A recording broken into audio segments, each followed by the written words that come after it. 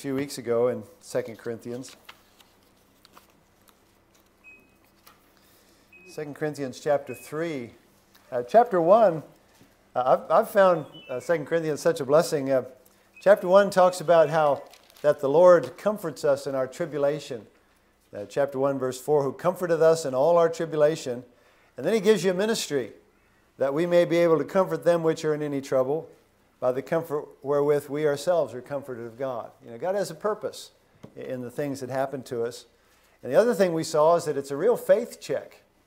And when you're going through trouble, it helps you to see what you're really trusting, who you're really trusting. And that's an important thing. He also talked about our conscience. You know, when trouble comes, it's good to have a good conscience.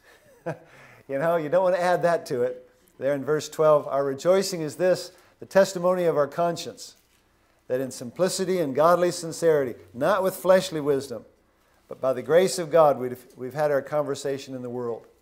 You know, what a blessing it is that God can work with us and help us to have a clear conscience. Then in chapter 2, we saw Satan's devices and victory in Jesus. You know, Satan has his tricks. He's always, he never takes a break. He's always working. But he's not very, he doesn't do anything new. He still uses the same old tricks he's always used. Unfortunately, we tend to keep falling for him. But we don't have to be ignorant, he says in chapter 2, verse 11, of Satan's devices. And we need to remember that verse 14, now thanks be unto God, which always causeth us to triumph in Christ. And we have victory in Jesus, and we need to live that and understand it. I mentioned this morning, I think we're experiencing, and we will experience, Satan's devices. Whenever you try to do something, you know, you try to step out and do something good for the Lord, there's just going to be resistance to that. So be aware of it. Don't be ignorant of that. And be in prayer. You know, the Bible talks about whom resist steadfastly in the faith. And God can help us through this. Tonight we're looking at responding to criticism. And of course, none of you have probably ever been criticized, so this won't have any meaning to you. Now, we've all experienced it. And by the way, criticism has its place. You know, it's a normal part of life. Many times it's a necessary part of life. You know, if you're about to touch a live wire, you appreciate it when somebody says, hey, you may not want to touch that one. I went to a friend's farm one time and I inquired about this new fence. I said, is this a new... And boy, I got a shock, and it was the kind that makes your muscles tense up, and I couldn't get loose of it. So I wish he'd criticized me and said, don't you touch my fence. But he didn't. You know, Paul was constantly criticized, and he had to deal with that. He had to be spiritual about it. And that's one of the main themes of 2 Corinthians, is that Paul was answering his critics. You know, some would say, oh, he's no apostle, he's no good, you know, he's just in it for the money and so on. And we need to understand how to respond to criticism. Let's read 2 Corinthians 3. Let me start in verse 1. I'm just going to read down through verse 6. Do we begin again to commend ourselves? Or need we, as some others, epistles of commendation to you, or letters of commendation from you? Ye are our epistle written in our hearts, known and read of all men. For as much as ye are manifestly declared to be the epistle of Christ, ministered by us, written not with ink, but with the Spirit of the living God, not in tables of stone, but in fleshly tables of the heart. And such trust have we through Christ to Godward, not that we are sufficient of ourselves to think anything as of ourselves, but our sufficiency is of God, who also hath made us able ministers of the New Testament, not of the letter, but of the Spirit. For the letter killeth, but the Spirit giveth life. Responding to criticism, the short answer is, the best way to respond to criticism is with a changed life. You know, looking to God for the truth of the matter. Sometimes when people criticize, there'll be some truth to what they say, and we need to respond to that. Sometimes there isn't, and we don't need to respond. But we need to know the difference between the two. The truth is what matters. He talks here about, in verse 1, am I going to need to get a letter of recommendation from you? What do we call it here? Reference, you know? I've had people sometimes ask me for a reference. Boy, you're in trouble when you ask me for a reference, because I tell the truth. You know, if you don't come to church and you're getting a reference from your pastor, man, you're not going to get a very good reference. Yeah, I think they're a member. I think they're still alive. You know, we can write lots of things, can't we? And yeah, some people write an autobiography. You wonder how much of it's true, you know. And he's saying here, do I have to get a letter of reference from you? Am I going to have you write down, oh yeah, Paul, he's okay? References are oftentimes biased or inaccurate. We can write whatever we want to about ourselves, but what's the actual truth? You know, it's not what others say or even what we say. It's what we actually live. It's what the truth of the matter is. And that's a real key thing in responding to criticism, is what's the truth? You know, if someone's criticizing and they're 10% right, we'll deal with that 10%. If they're 100% right, deal with that 100%, you know. Criticism has to be dealt with by truth. And it doesn't matter what we write, it's what the truth is. It's what we actually live. And he talks about them as a living letter. There's a song, maybe it's something else as well, but what you are speaks so loud that the world can't hear what you say. See, that's what we're talking about. The living letter is the important thing. Now, the Bible uses the word epistle. That just means a letter. It's a letter that is written. And you know what others see, or more specifically, what our life is what really matters.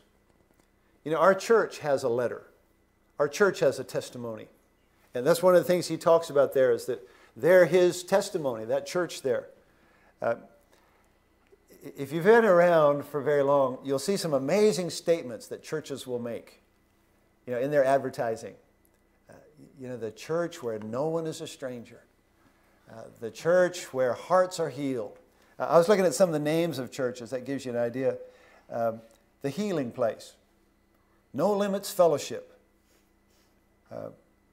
You've seen them. There's all different kinds of claims that churches will make. And I hope they're true, you know. Our church is called Fellowship Baptist Church. I hope it's true.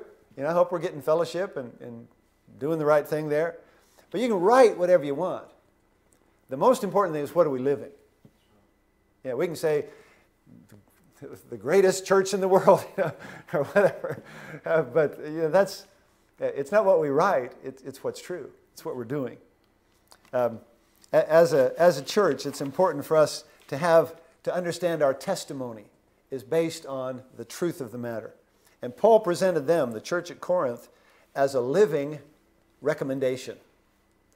If Paul needed a recommendation, it was them. Go check out the church at Corinth. They're my reference. Now, there's two sides to that. Paul's side and the church's side. You know, as a pastor, I'm responsible to teach and to live right. Verse 5 there, he says, not that we're sufficient of ourselves to think anything is of ourselves. You know, it doesn't matter what I think. That's not why I'm here. I'm here to present the Word of God. Our sufficiency is of God. And a pastor is responsible for that. Is my influence as a pastor pleasing to God? Well, your side is, how are you responding to my teaching and my leadership? You know, that's your part. That's your part of the testimony. You're my living recommendation. How am I doing? You know, at work, at school, where you are. What are people going to think of me when they meet me if they know that I'm your pastor? That's what Paul is talking about here. In Hebrews chapter 13, just very clearly and plainly, the Lord says that a church has a responsibility to their pastor. Obey them that have the rule over you, and submit yourselves, for they watch for your souls as they that must give account. You know, a pastor is going to give an account of his leadership before the Lord. He says that they may do it with joy and not with grief. That's unprofitable for you. We have a testimony. We have a letter as a church, and we're both involved in it. Your home has a letter. You know, there's a testimony that your home has. Now, you can say whatever you want about your home, but the truth is what people see. Parents are to lead. Children are to obey. You know, there should be harmony, and there should be good things happening in our homes. In your personal life, your life has a letter. It has a testimony. Now, there's things that people see about you. I was reading, I can't remember the name of the book now, but a pastor was writing, and he was saying that somebody at church had given him a hard time about some characteristic he had. And he said he was with some other pastor friends, and he was grumbling about it, saying how they'd criticized him for this characteristic. And he said they got real quiet. He said, "It's not true, is it?" He said they were still really, really quiet. They were right about him. That was part of his letter, his testimony. He had this quirk that he really needed to change. We have a testimony. And the key thing is, you're personally responsible for your testimony. I'll never forget when I realized that I had a testimony to my parents. I was pretty old. I wasn't 10. I was older than that. And I realized that there were things my parents saw about me that affected my testimony. That was startling to me. And we can't blame our testimony on anyone else. A wife can't say, "Oh, I have a bad testimony because of my husband," or vice versa. Now, the possible exception to that might be little children, whose parents are not doing right. But eventually as children, we reach a point where we can't blame our parents anymore. I know psychologists like to do that. But we have a letter. We have a testimony. And it's important that it be right. What are people reading in your life? The letter of your life. What are people reading in your life? And does the written letter match the living letter? It should. If it doesn't, we call that hypocrisy, where we claim one thing and we live another. There's some verses in 1 John chapter 1, that I think kind of picture this. 1 John 1 I'll just read verses 3 through 5.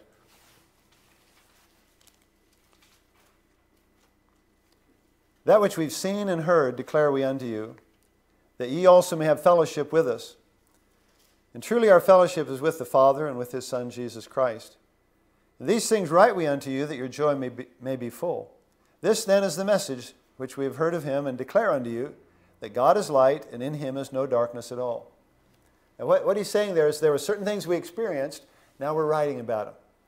And it was very important that they be the same. And it's the same with our life. It's important that our life not be hypocritical. As Christians, the Bible tells us in Luke 6, every tree is known by its own fruit. What we are will come out. Look with me at 1 Timothy chapter 5. I find this a real interesting couple of verses. 1 Timothy 5, verses 24 and 25.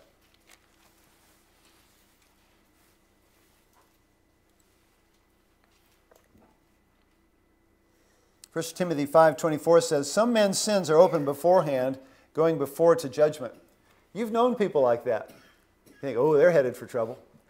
And sure enough, they get in trouble. Some men, they follow after. You've known people like that. You hear about them in the news sometimes. Somebody will do some terrible thing and they'll interview the neighbor and say, "Oh, he just seemed like a normal guy and we didn't know." But there was something inside. There was something different in their heart than what they were presenting. It's really important that we be right with the Lord. Our fruit will come out. Verse 25 says, "Likewise also the good works of some are manifest beforehand, and they that are otherwise cannot be hid." Now, there's some people you're surprised when something good comes out of their life. But sometimes people are a little different. They're rough on the outside, but heart of gold kind of a thing. Fruit will come out. As Christians, we need to be honest. We need to be transparent. And if we are, criticism won't be near as hard. We'll just take it. If it's true, we'll deal with it. If it's not true, we'll ignore it. Sometimes we're wrong about that. So it's good sometimes to ask, get an opinion. A wife is a good place to go. They'll be pretty honest with you. Or husband. Kids, man, they're great. They have little hypocrisy finders, The fruit will come out. We need to be honest. We need to be transparent. Listen, if the label is different than what's inside, ignore the label. I bought something while we were gone. I bought something the box said medium. I got it out, put it on, I thought, this doesn't fit. Looked on the bag on the inside, it said extra large. It wasn't labeled right. And we can claim to be whatever we want, but the truth of the matter is what makes the difference. Some people present a great written letter as long as they do the writing, but there's no hiding the living letter. And the most important living letter for you to be concerned about is your own. It's real easy to criticize others, but the one you need to be concerned about is your own. You need to be right with God. James chapter 1 and verse 26, a couple of verses here in James.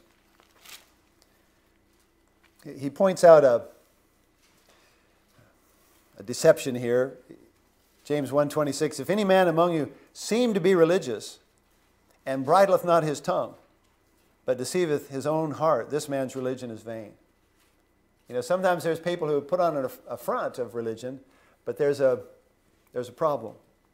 Later on in James chapter 3, verse 14, he says, but if ye have bitter envying and strife in your hearts, glory not, and lie not against the truth. This wisdom descendeth not from above, but is earthly, sensual, devilish. For where envying and strife is, there is confusion and every evil work. You know, we can claim to be as spiritual as we want, but if these are characterizing our life, God says, no, you got it wrong. Verse 17, but the wisdom that's from above is first pure, then peaceable, gentle, easy to be entreated, full of mercy and good fruits, without partiality and without hypocrisy.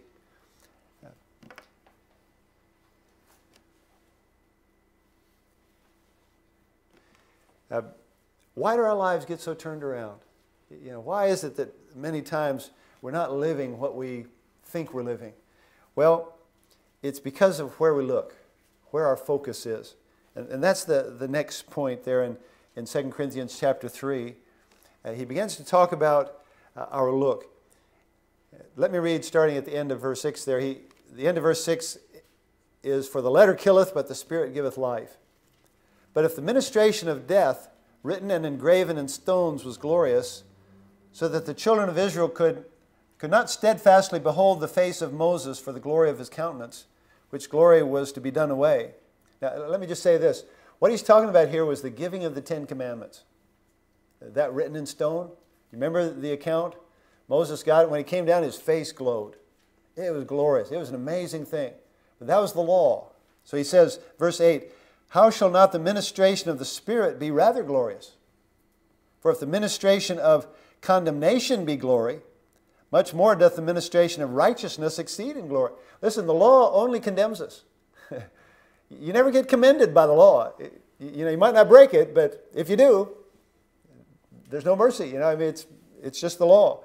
It's condemnation. It's death, he said in verse 7.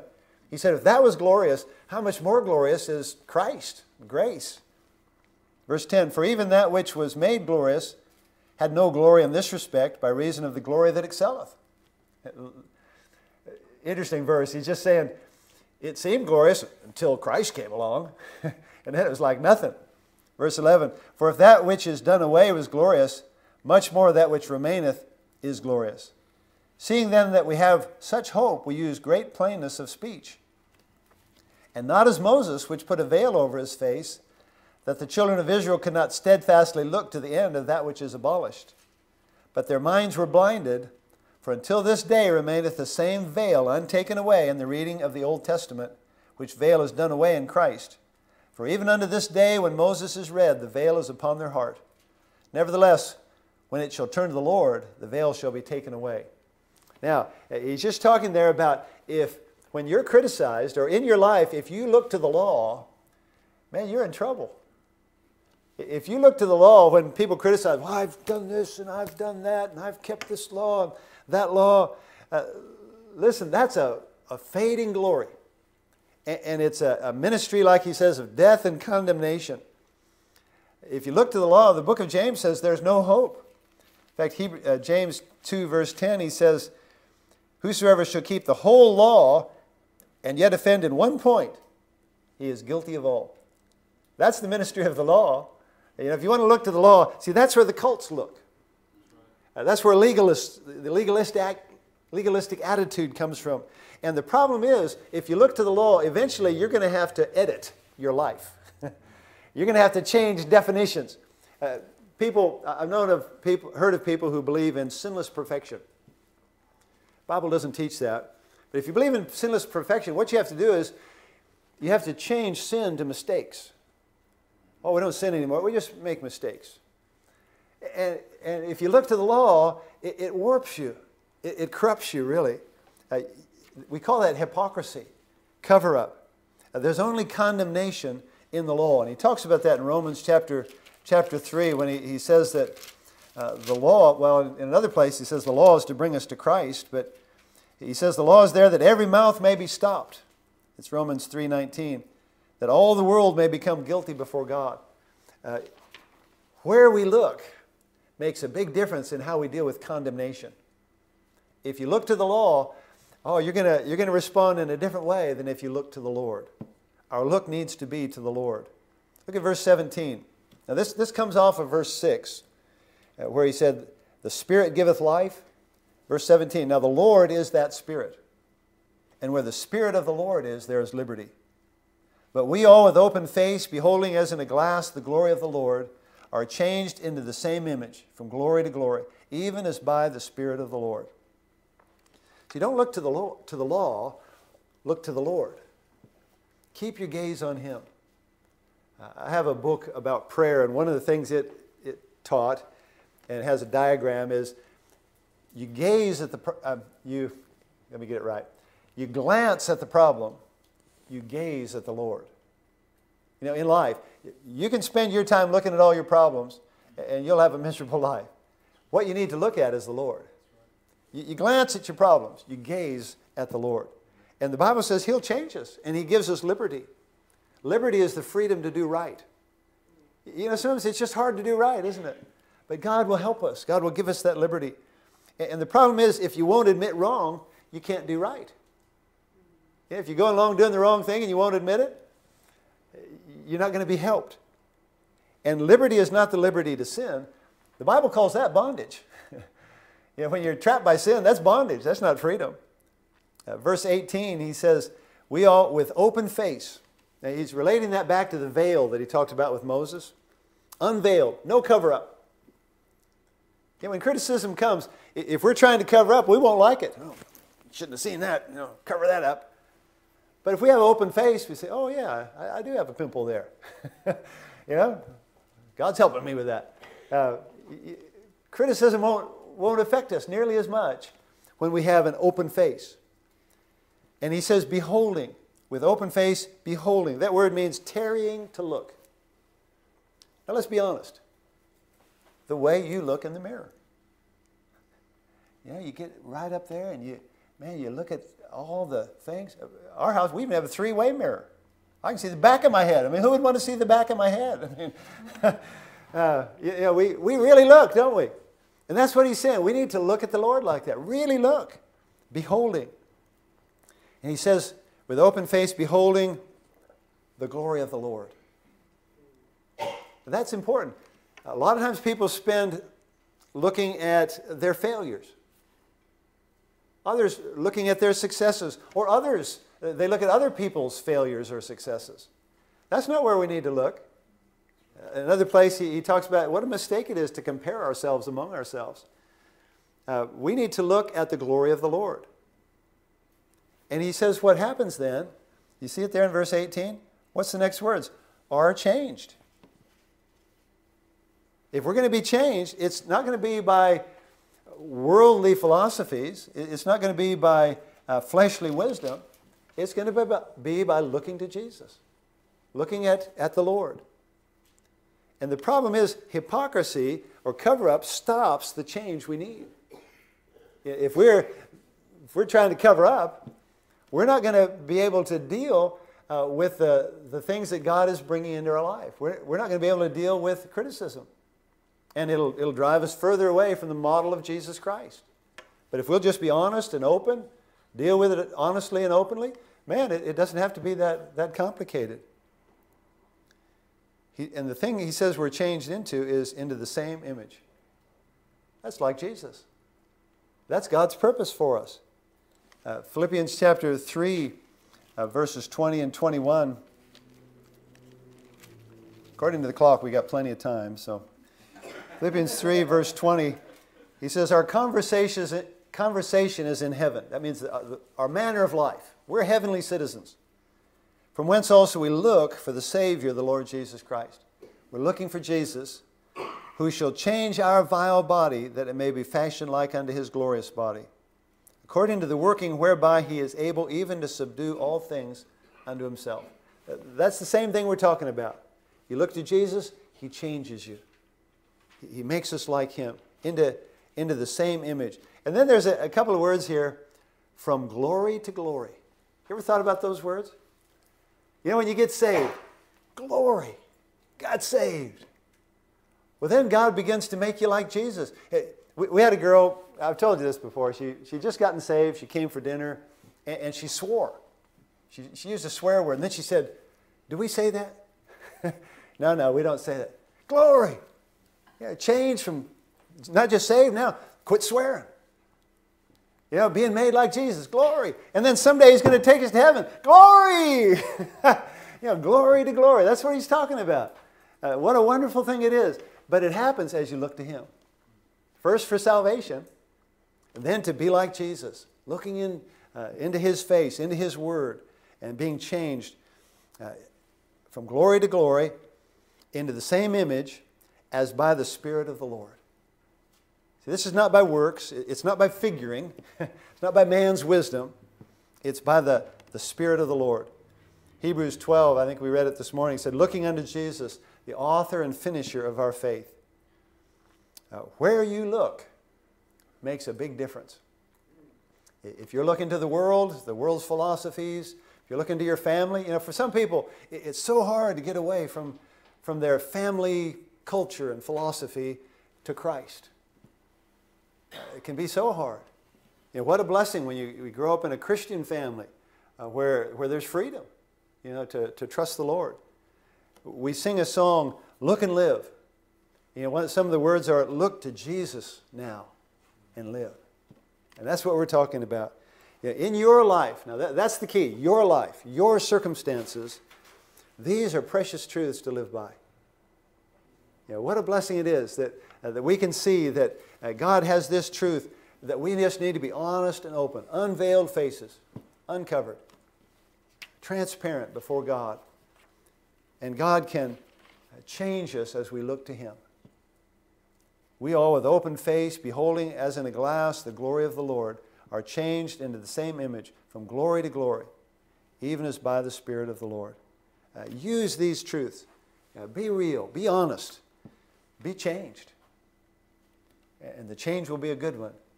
As we look to Jesus, we'll be more and more like him. We're going to close with the song, Turn Your Eyes Upon Jesus. I thought that would be a good conclusion for this. It's page 204 in your songbook there. I don't know, this is not a difficult subject, but we're constantly confronted with our failures, aren't we? And the tendency is to cover up. But as the Holy Spirit deals with us, and sometimes as people deal with us, we just need to be honest and open and humble, and just let God change us and be what he wants us to be. Now, sometimes you'll get false accusations. You deal with those in a different way, but the key is the truth. What did I say? Page 204? Somebody